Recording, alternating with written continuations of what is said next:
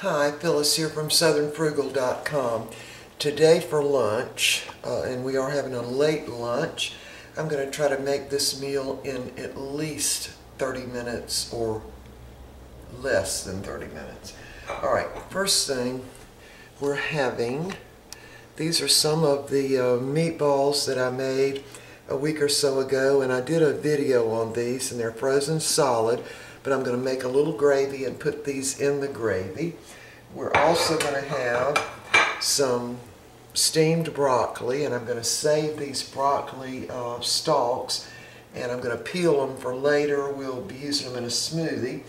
Some of the rolls, previously frozen, I'm going to cut those in half and put a little butter on them and toast the top part of them. And we're going to put some carrots in with the broccoli when I steam that. And the main reason for this video is old-fashioned cream potatoes, the ones where you actually peel the potato and slice it up, cook it, and then make cream potatoes. Because I think a lot of people now maybe use the instant potatoes, and I'm guilty of that too. But I wanted to make some homemade cream potatoes because I think maybe younger viewers don't quite know how to make them. So I'm going to show you the way my mother made them. Now, she could put a meal on the table in 30 minutes.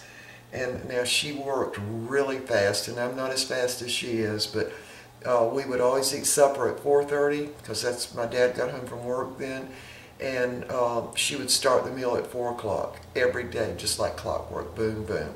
And now we didn't have fried chicken, would have taken longer than that. We usually had that on Sunday, and but things like fried pork chops, even stewed beef she would make in the pressure cooker. She could make that quick. So anyway, we're going to go ahead and get started on this meal. Now the first thing I'm going to do is peel the potatoes and get the carrots peeled and ready. And I'm going to go ahead and have my water boiling to put the not sweet potatoes, red potatoes. I'm going to go ahead and put my potatoes into boiling water after I get them peeled. So I'm going to go ahead and turn that burner on, get that water up to boiling. I'm going to also turn the burner on under my little vegetable steamer, ready for the broccoli.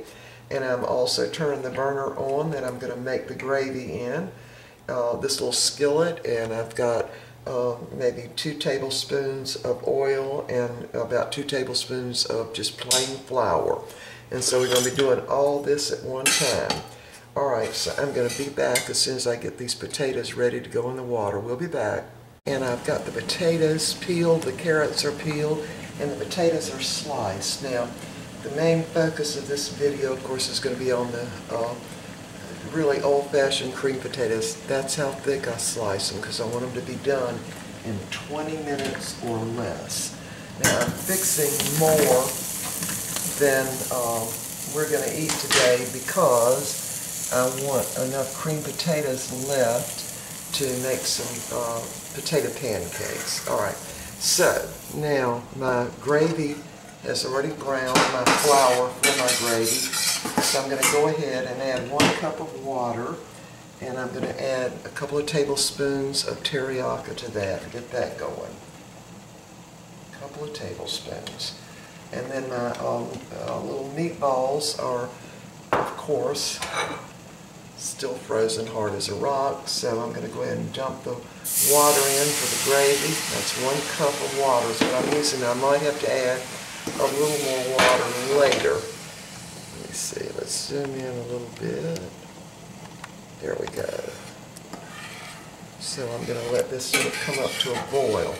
Now, while this is happening, I'm going to go ahead and slice my carrots. So we'll be right back. Now, by the way, my water's already boiling for the broccoli and the carrots, so we'll be right back. Okay, I have got my carrots sliced up, and I did slice them up, you know, kind of the way they do in Chinese restaurants, kind of at an angle. And I'm going to put those in my little steamer pot first because it takes those a little bit longer than it does the broccoli. Alright, now my potatoes are at a good heavy rolling boil over there, and those are what will take the longest. So I'm going to go ahead now and put my little meatballs And these are really kind of like a small little hamburger patty, really. But these, I did a video on these and put them in spaghetti. Oh, I think it's a week and a half ago maybe. But anyway, they're going to go right down in this gravy. And I've got my gravy on low now because it's already boiled and thickened up a little bit. So I'm just going to go ahead and put those little meatball type patties in. And now we're ready to cut up the broccoli. Now, what I'm going to do, here's my broccoli, and I put it in a little cup of water when I get it home. I cut off that end of the stem that's kind of dried up a little bit and put them in water kind of to refresh them a little bit. And I'm going to go ahead and cook all of this broccoli to go in with the carrots, and I'm just going to cook the top of the broccoli, those little florets. I'm just going to cut all around there. And the reason I'm doing that is because we're going to use these stalks in smoothies. So I'm going to save that, and what I'll do is peel off this outer skin here, and we'll at least have one of them, maybe two, in a smoothie tomorrow. Alright, so I'm going to get the rest of these and go ahead and cut them off now. There will be enough broccoli here for us to have broccoli and carrots for tomorrow too. Alright, so we'll save that.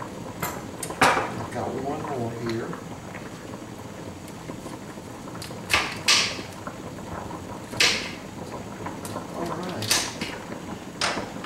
Now my carrots have already started steaming, but I'm still going to give them just a couple of minutes. There they are, back on the back. Sorry about the jiggling. Some will give those a couple of minutes and let them cook just a little bit more before I put the broccoli in, because that won't just take but a couple of minutes. So in the meantime, I'm going to cut these broccolis up into sort of similar little florets. Alright, so my gravy's boiling. I am going to add just a touch more water to this gravy because I don't like really thick gravy. My potatoes are coming right along, and so we'll be back in just a minute. I'm going to go ahead and slice those rolls in two and get them ready for the little toaster oven. We'll be back. Okay, my carrots are almost really done now, so I'm going to go ahead and add my broccoli. I'm just going to kind of dump that in on top of those carrots. And just let this steam on for 3 or 4 minutes, and that should be ready.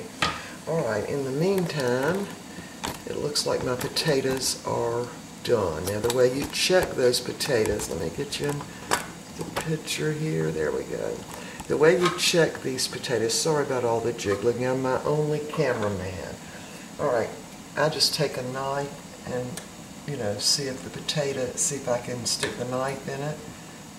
And I can, so they're done. Alright, now I'm going to go ahead and drain these in the sink just using the lid. So I'll be right back. I'll let y'all watch the meat while I'm gone. There you go. I'll be right back.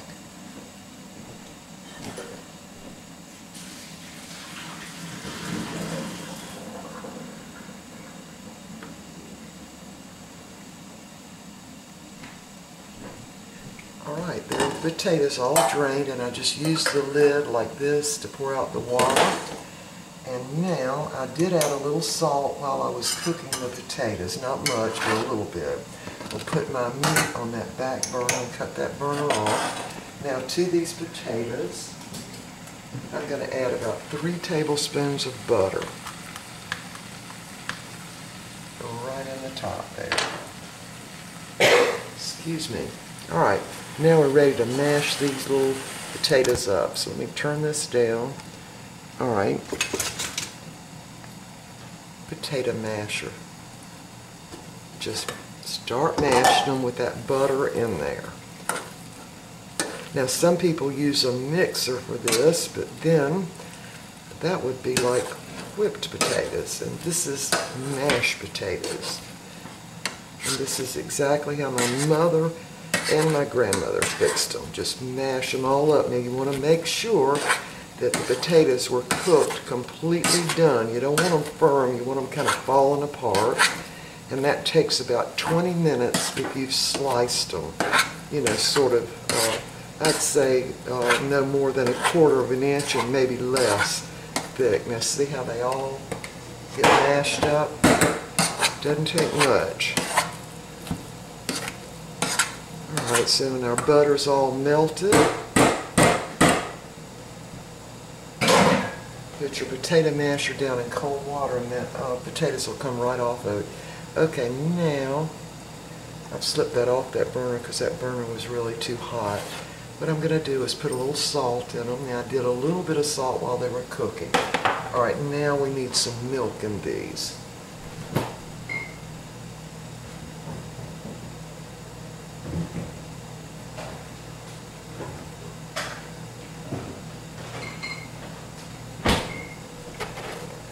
Half and half really makes better creamed potatoes, but I've only got a little bit in here, so I'm going to pour what I've got left in there and see how that works. Alright, so I'm just going to stir that around. Now my burner is still sort of warm, so I'm going to push it back on this burner just to be able to keep them warm. Alright, now that amount looks like about enough. I'm going to put just a little more actual, just whole milk in there, just a little bit. So I'd say altogether that's maybe 1/3 of a cup of milk, cream, or half and half, whatever you've got. Alright, now there's the consistency of them. Far superior to instant potatoes, in my opinion. Far superior. Alright, now because this burner is still warm, I'm just going to leave them sitting there. And I'm going to put the lid back on, but I'm not going to put it all the way on because you want any steam to escape. You don't want steam accumulating on your lid. Alright, now let's have a look at the broccoli. Alright, it's coming along. See how it's turned that bright, bright green? So we're going to let it cook a couple more minutes there. And my little meatballs have, of course, completely thawed out now.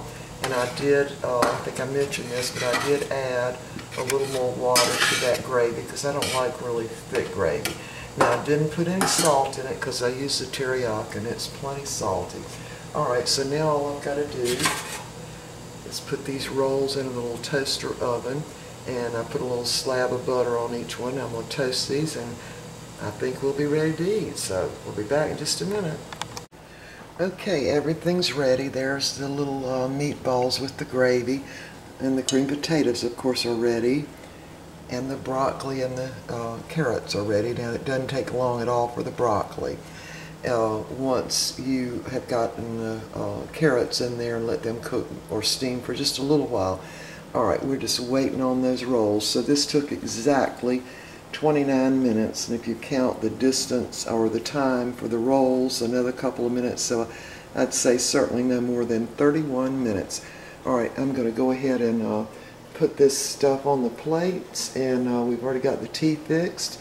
I even took the peelings out to the compost bucket out on the porch. Alright, so we'll be back in a minute after I get this dished up. Okay, here's the meal with the homemade old-fashioned creamed potatoes. I put a little gravy on there. Everything, of course, is steaming hot. There are the 2 meatballs with the gravy, and these are rolls that I had previously made. They were frozen. I just sliced them in 2 and put butter on them, put them in the toaster. There's the broccoli and the carrots. Now, I'll have to tell you, I don't put any salt, butter, or anything on the broccoli and carrots because most of the time when you have a vegetable that's got a really strong taste, no one knows you didn't put salt on it. Really. Alright, there are the rolls. Alright, there's our iced tea. Alright, main reason I did the video was because of the creamed potatoes, old-fashioned creamed potatoes like my mother and grandmother made. Alright, we will see y'all next time.